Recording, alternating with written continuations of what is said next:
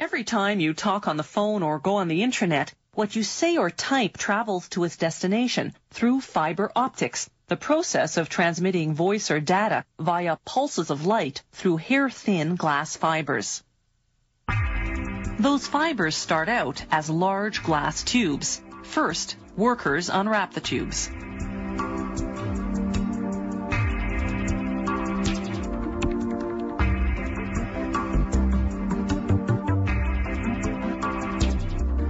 Then they submerge them in a corrosive bath of hydrofluoric acid. That removes any oil residues.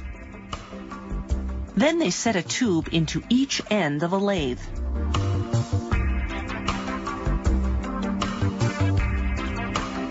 As the tubes spin, they're heated with a hydrogen-oxygen flame.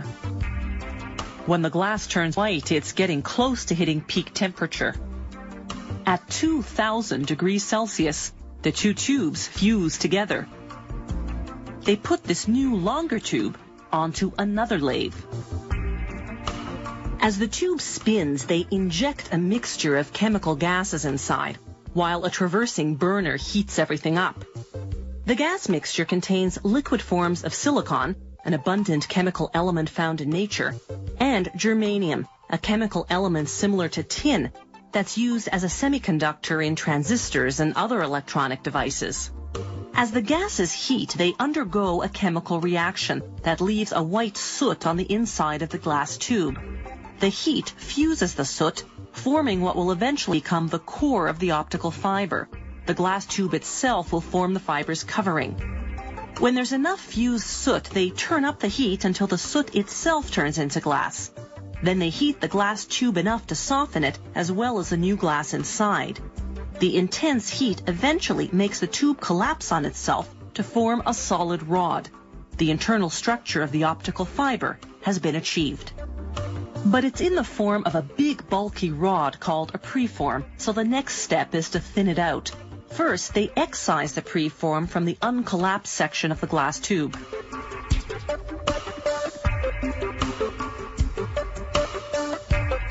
Then they install it vertically into the drawing tower, which will draw out the final shape.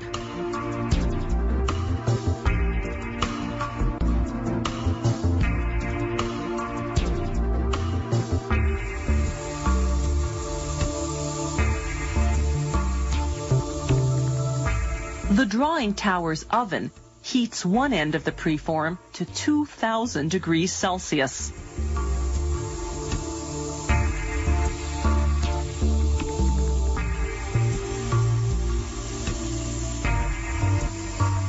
The glass softens. Gravity helps pull it down, like honey dripping from a spoon.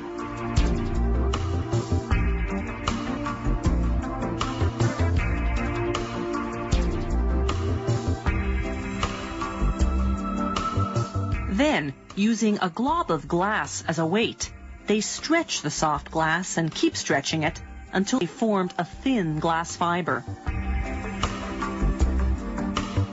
A series of pulleys measures the tension on the fiber as it's being drawn. A special monitor makes sure the fiber's precisely the right diameter, 125 micrometers. That's about 1/8 of a millimeter thick. Then the fiber passes through UV lamps that bake on an acrylic coating to protect against dust and other contaminants. Finally, the fiber is rolled onto a drum. From here, it's either shipped out as is or put into a cable. Fiber optic cables are expensive to produce, but they're smaller and lighter than traditional copper cables. They carry more information and need fewer repeaters to keep the signal from deteriorating.